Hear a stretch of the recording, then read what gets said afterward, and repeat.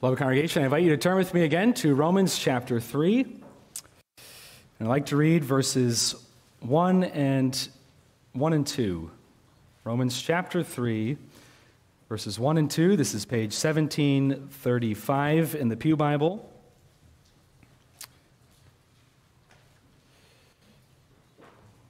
The Apostle Paul writes this: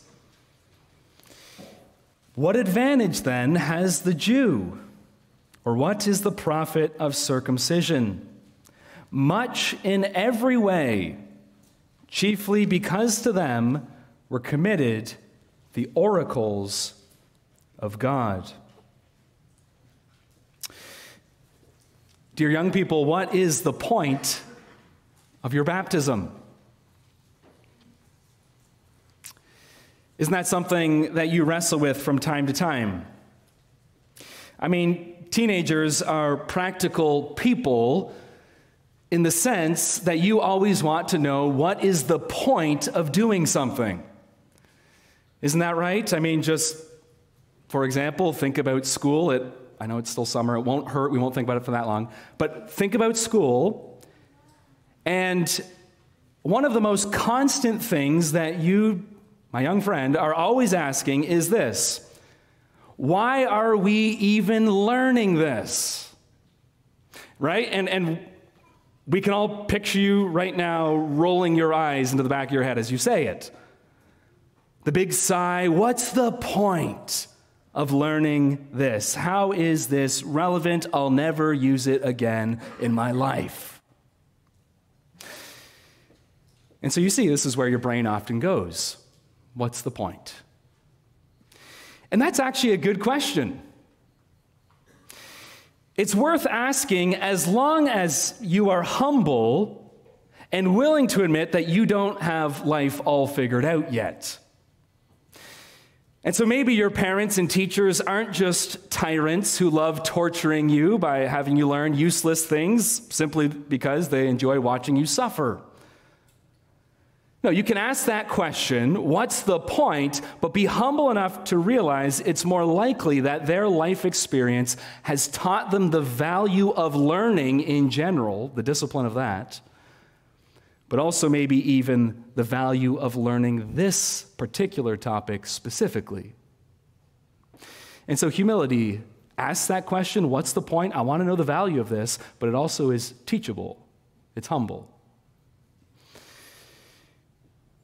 And as your pastor, dear young people, I want you then to be asking that question about your baptism. Please ask it. Internally, externally, voice it to me if you like. What's the point of my baptism? Young friends and older ones as well, are you asking that question? Because don't you care to know the answer? I mean, sometimes we feel like we can't ask questions because somehow it's not acceptable, and yet really the opposite is true. If you aren't asking that question, then you're probably not even thinking about why God had you baptized in the first place. And that's a much more serious problem, to have received this great gift and not even bother to think about it, to get the gift and not even ask the giver, what's this for? What's the point? How do I use it? So please ask. It's not just me who says that. God actually says that. This is illustrated for us in Exodus 12. You don't need to turn there, but let me just remind you of Exodus 12, verses 26 and 27. God has just instituted the Passover, this memorial feast to celebrate throughout their generations. And notice this, God doesn't want them to go through the motions without thinking about it. So Exodus 12, verse 26, when your children say to you, what do you mean by this service? Why are we doing this? What's the point? You see, kids weren't that different back then. What do you mean by all this? Then God says, you shall say, it's the Passover sacrifice of the Lord who passed over the houses of the children of Israel in Egypt when he struck the Egyptians and delivered our households. God wants us to be asking. He wants us to be thinking because he wants us to be knowing the meaning of these things. And so with that in mind, we are considering that section in our baptism form, which I already mentioned to us. It speaks about circumcision and baptism. The last couple baptism sermons, we saw how God has included the children of believers in his covenant of grace in Abram's day. And so, children, that means the Father has drawn you into the warmth of the covenant and included you into his visible church. We're not going to go into that now. We covered that the last few sermons. You can go back and listen to those. But our point this afternoon is to take the next step. To look at the gift that the good Father has given to us once we are included in the covenant and included in the church, namely baptism, and to ask, what's the point? Why would God command that believing Abraham have his infant child circumcised? And for us in the new covenant, why does he want our infant children baptized? And so our title is The True Value of Baptism, and we have 2 points. The true value of baptism, asking that question, what is the point, or what is the meaning, what's the value? The true value of baptism, our first point is the problem. The problem. And here I want to start with a very serious problem. And it's a problem that comes to us from this text. Very plainly, very clearly, it just jumps off the page of Romans 2. And the problem is this, that we can use good God-given gifts like Old Testament circumcision for the Jew or New Testament baptism for the Christian. We can use good God-given gifts in such a way that actually cuts us off from God's eternal favor.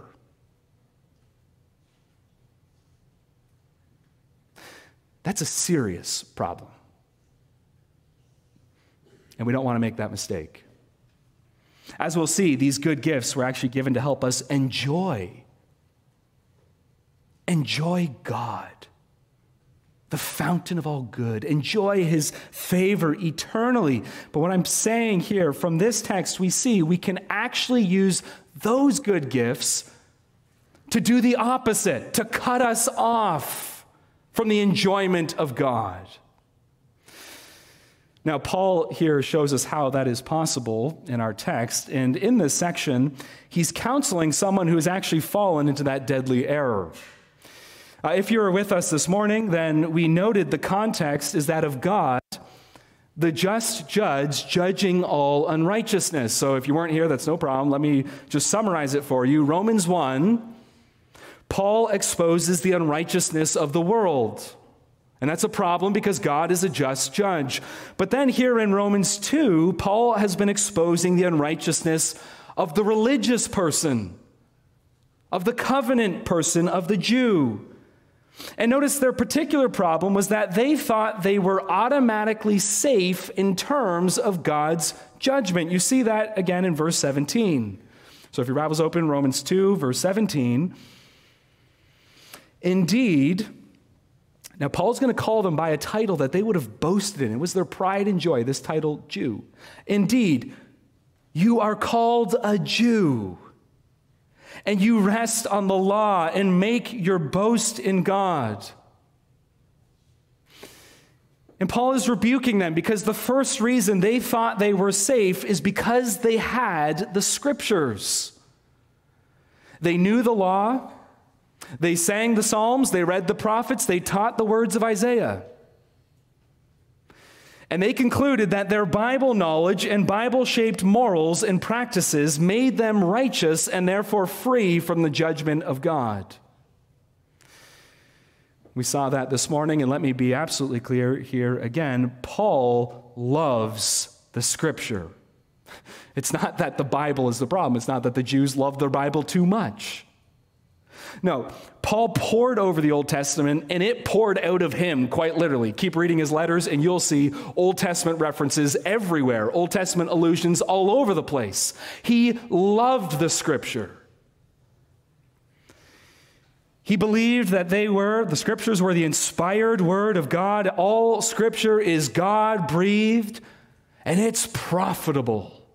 Oh, he loved the Word of God. It's the Word of God, the Scriptures that make you, Timothy, wise unto salvation.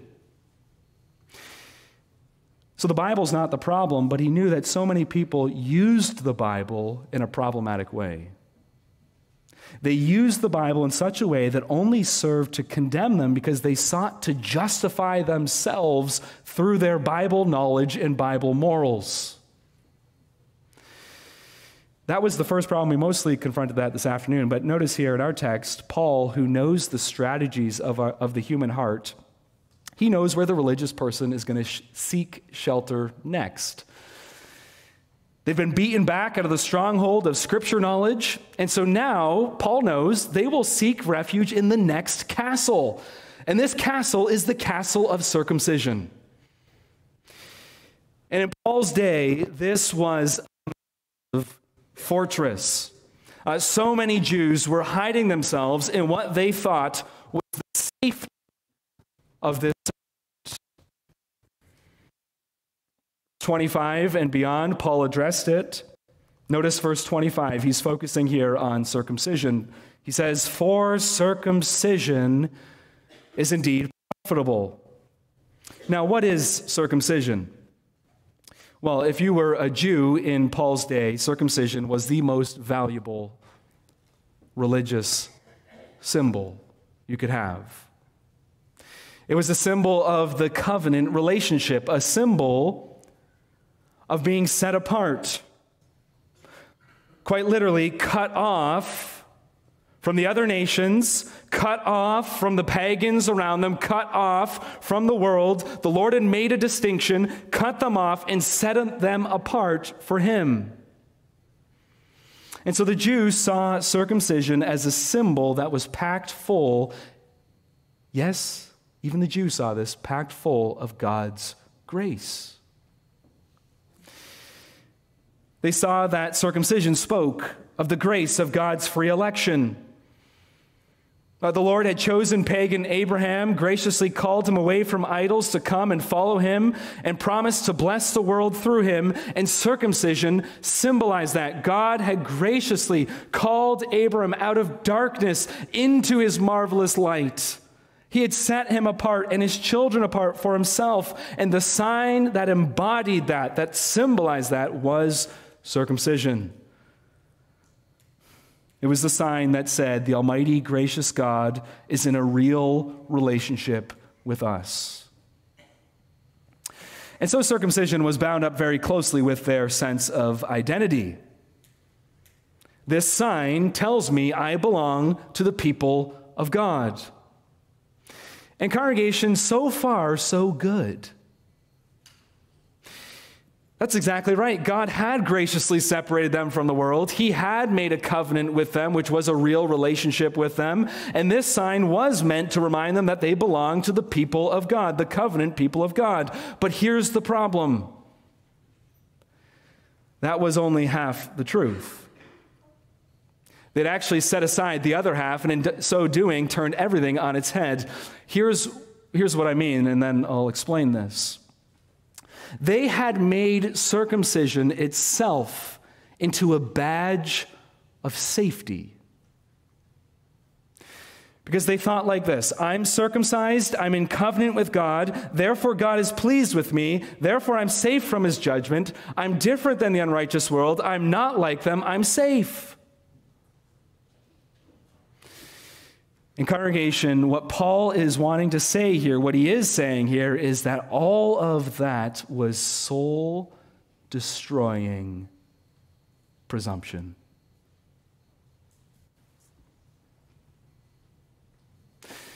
All of it was a mask for hypocrisy and unbelief. And beloved, how many so-called Christians love to hide in this same fortress, whether Reformed or Baptist? Many people turn their baptism into a safety bunker from God's judgment. I'm safe because I was baptized. Look at my baptism. It's my bunker. I'm safe. I'm hiding in there. That's my castle. What's wrong with all this? Well, notice Paul's about to tell us. Look at verse 25. Let's read it in full here. Verse 25. He says, for circumcision is indeed profitable. And when Paul says something like that, is indeed profitable, you know he's about to turn it on its head and bring it back into their face. For circumcision is indeed profitable if you keep the law. But if you're a breaker of the law, your circumcision has become uncircumcision. And so here's the point. Circumcision was a symbol of, yes, being set apart by God. But they were set apart for a purpose. They were set apart for God. To be wholly devoted to God, to live for God.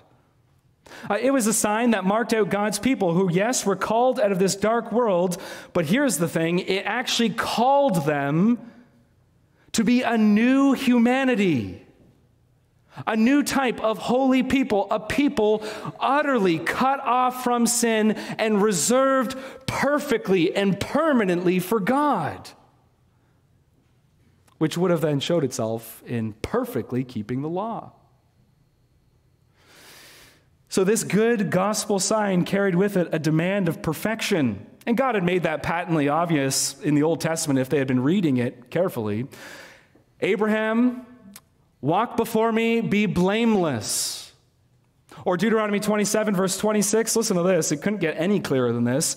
Cursed is everyone who does not continue in all things which are written in the book of the law to do them. And the verse ends with the congregation saying, Amen, we agree.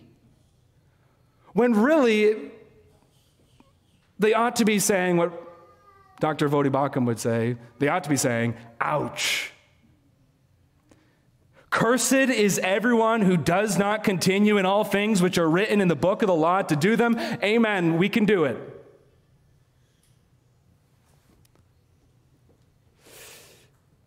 The bloody cutting off of the flesh of the foreskin of an 8-day-old infant was to say, in a powerful way, you and your children aren't innocent in yourself.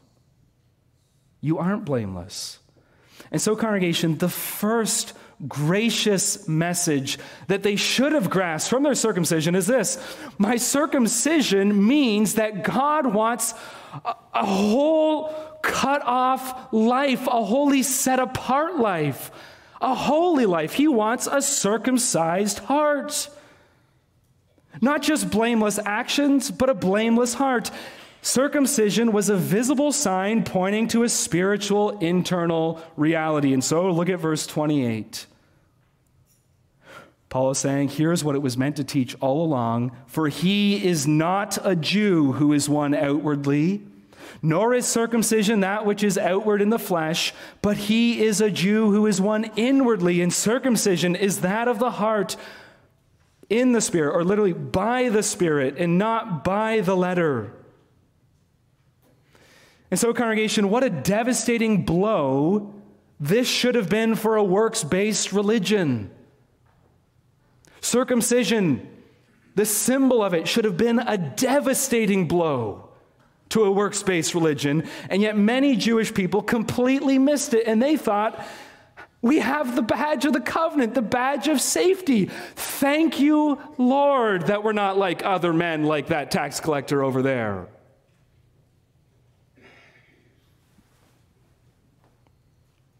And so, congregation, the Jewish people had taken that which was meant to help them see their own sinfulness, and they had turned it into a balm to assure them that they were safe.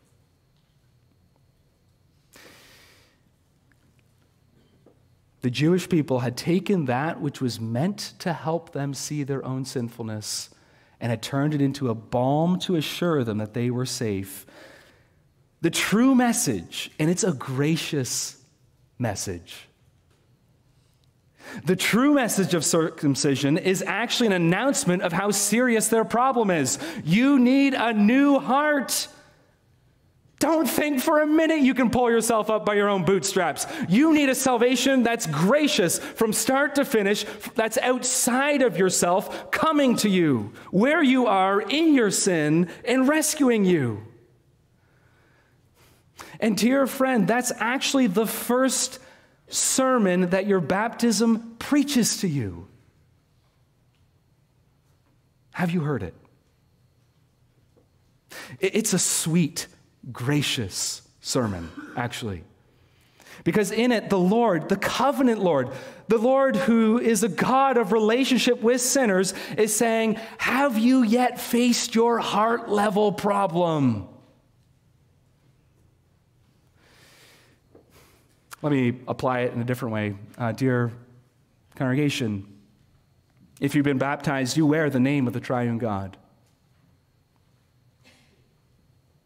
Baptized, we saw it this afternoon, into the name of the Father, Son, and Holy Spirit, which means that I am called to represent the triune God in this world.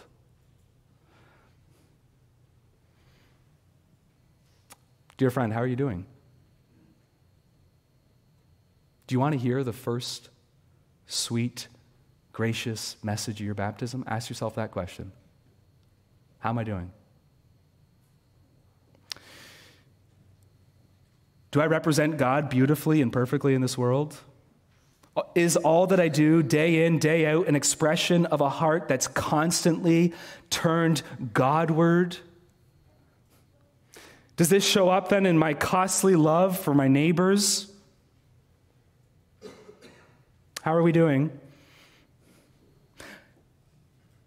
Do my neighbors see through my actions what God looks like? I'm wearing his jersey. Baptized into the name of the Father, Son, and Holy Spirit. Do my words, do my actions show off his truthfulness, his patience, his beauty, his kindness, his holiness, his purity? Isn't it true that much more often we are wearing the other team's jersey and reflecting someone very different than God? Now, young friends, here's the thing. God is so gracious that in his kindness, he's given you baptism so that you might feel something immediately of your failing. Why? Because God wants you to feel like a failure all the time? No. So that you see the depth of your problem. I need heart cleansing. A little bit of fine-tuning of the externals is not going to cut it. A works-based religion, me trying my best all life long, is not going to cut it. He wants you to see your problem so you might cry out to him, that you might look out to him. God, be merciful to me, a sinner. That's sermon one that your baptism preaches to you every day, if you're willing to listen. And that takes us to the second point, our final point, the promise. The promise. And both of these go together. The problem, baptism helps me see the depth of my problem, and baptism is meant to help me hear the promise. Let me finish the sermon title for you, The True Value of Baptism. And I'm saying it's this: the true value of baptism is that it is a gospel sign that continually preaches gospel sermons to me. The true value of baptism is that it is a gospel sign that continues to preach gospel sermons to me. It doesn't preach a sermon of presumption. It doesn't preach a gospel of works. It preaches the gospel, a Christ-centered sermon to me every day if I'm willing to listen. A sermon, yes, as we saw in point one, that shows you your need for Christ. You need him. That's what your baptism is telling you. You need a real Savior for real sinners.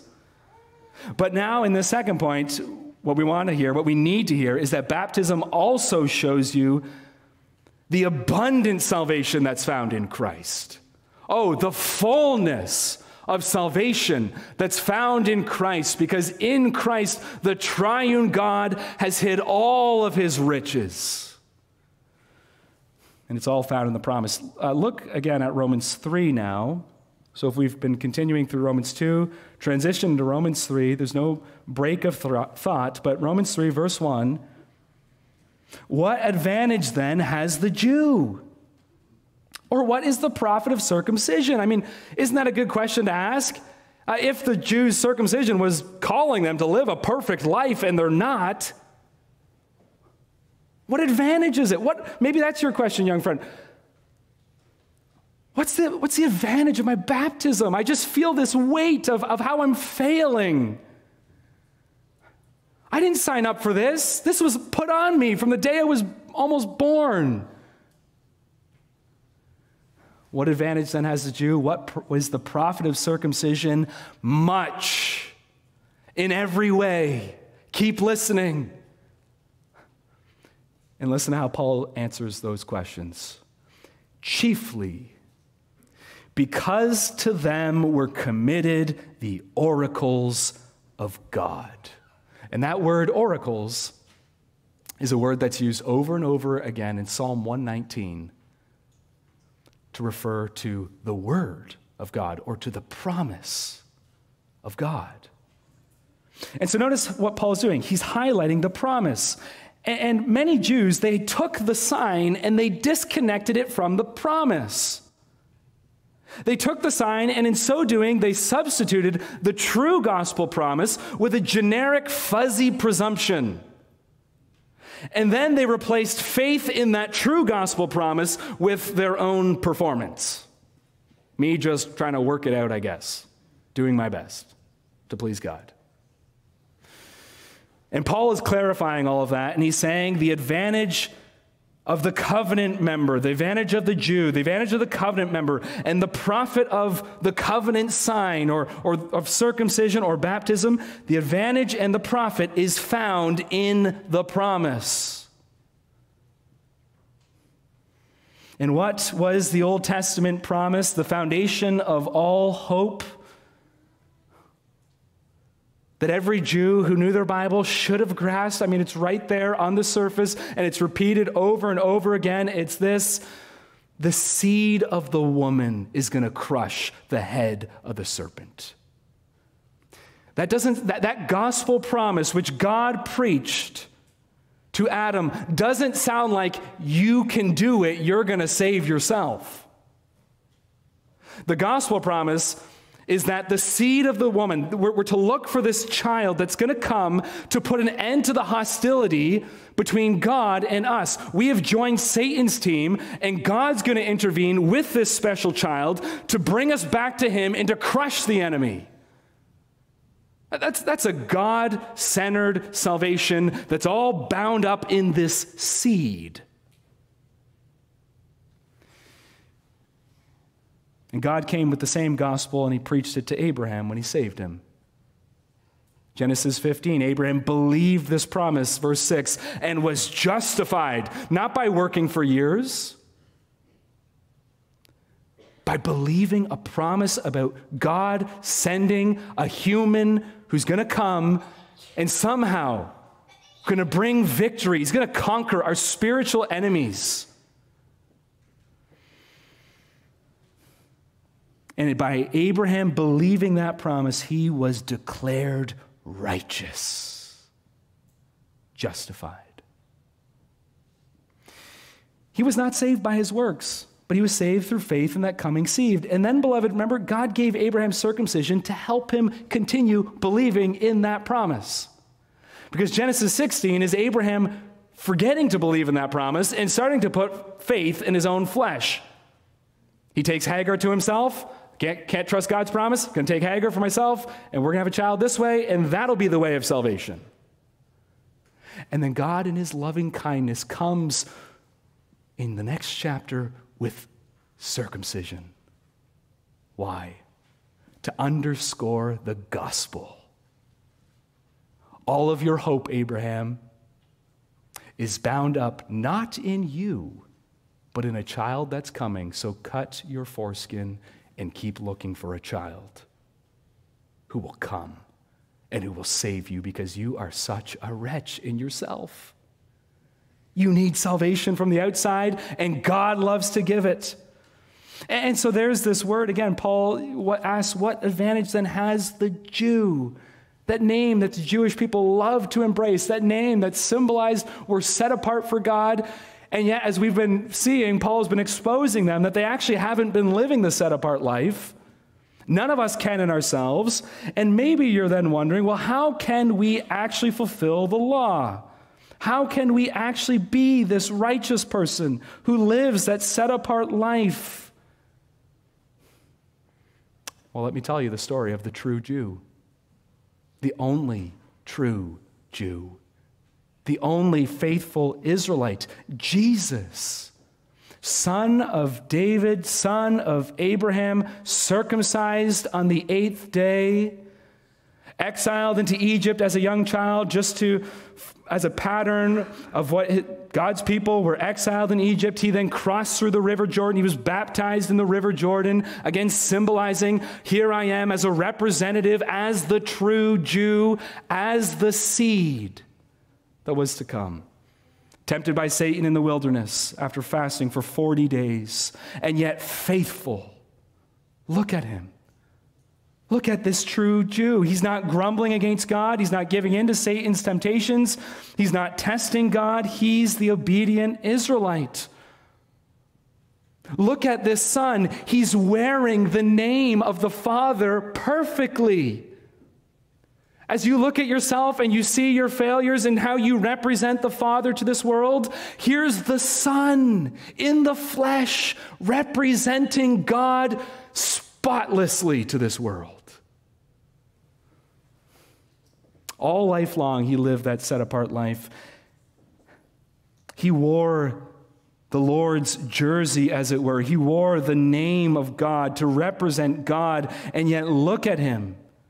Rejected by his people. Look at him, taken by the Romans, Jew and Gentile united together in the murder of this man.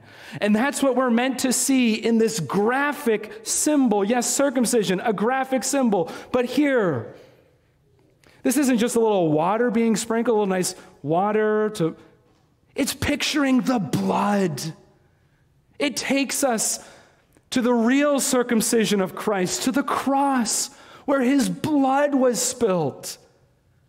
And so, young people, what's the point of your baptism? It's preaching to you gospel sermons. It's saying you're such a mess in yourself, you cannot save yourself, and yet blood was spilt. And it was spilt for sinners. The just died for the unjust, 1 Peter 3, verse 18, in order to bring us to God. And so circumcision is a gospel sign and seal, not of Abraham's righteousness, but the righteousness that comes through faith in Christ. And dear beloved, baptism, now that there's no more need for bloodshed, is the same. But let me say it a little bit clearer, because there's actually more here. God has genuinely received believers and their children into the covenant. And so it is a sign of the covenant, of that real relationship. But notice if you go back to our form, it adds circumcision is also a sign of the righteousness that comes by faith. And beloved, our problem is we so often separate the two. And we need to bring them back together. Here's what I mean. God has received us into the covenant, yes, so that we might receive Christ by faith. The covenant is meant to, all the promises, all the warmth, all the responsibilities of the covenant is meant to help us believe in the Lord Jesus Christ so that we might be saved. And so, young people, we can say this, we must say this. God wants you to believe in Christ. That's the message of your baptism. He's so eager. This is his desire that from the youngest days of your life, he's given you this gospel sign and seal to be this pressure, as it were, that goes with me through every day of my life. On the one hand, saying, I'm a failure in myself. And on the other hand, saying, there is one who's faithful, who's never failed, and yet who died for failures, and his name is Jesus Christ, and so believe on him. Embrace him as a 3-year-old, as a 16-year-old, whatever your age. Believe him. And then use your baptism to keep on believing in him. You see how Paul highlights faith? Look at verse 3.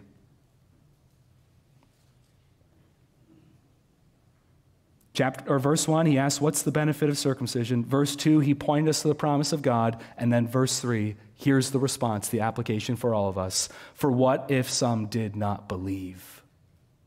Meaning faith. Faith in the promise, faith in Christ is what our baptism is for. That's the true value of baptism. It's meant to strengthen our faith in this Jesus. And so it's very much like the Word of God that's preached to us. We can hear sermons, we can sit under sermons, we can be flooded with gospel words. And yet listen to Hebrews 4, verse 2. The word was preached to them, but the word which they heard did not profit them because it was not mixed with faith. And we can be baptized by the waters, we can be flooded by the waters, we can be sprinkled with the waters, and it might not profit us if we don't receive this Christ by faith.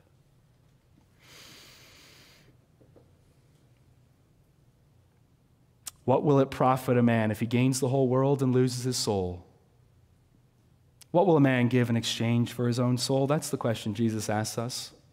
And he asks it to us in love to say, look at how gracious of a Savior I am. I want to be front and central in your thoughts. And so there's gospel sermons and there's gospel signs. And I give these not to super strong elite Christians, but I give them to weak, faltering, often faithless believers like Abraham, to help them remember that their whole salvation is bound up in me, the Lord Jesus Christ. Dear friend, look to the Lord Jesus Christ, and you shall be saved. Amen.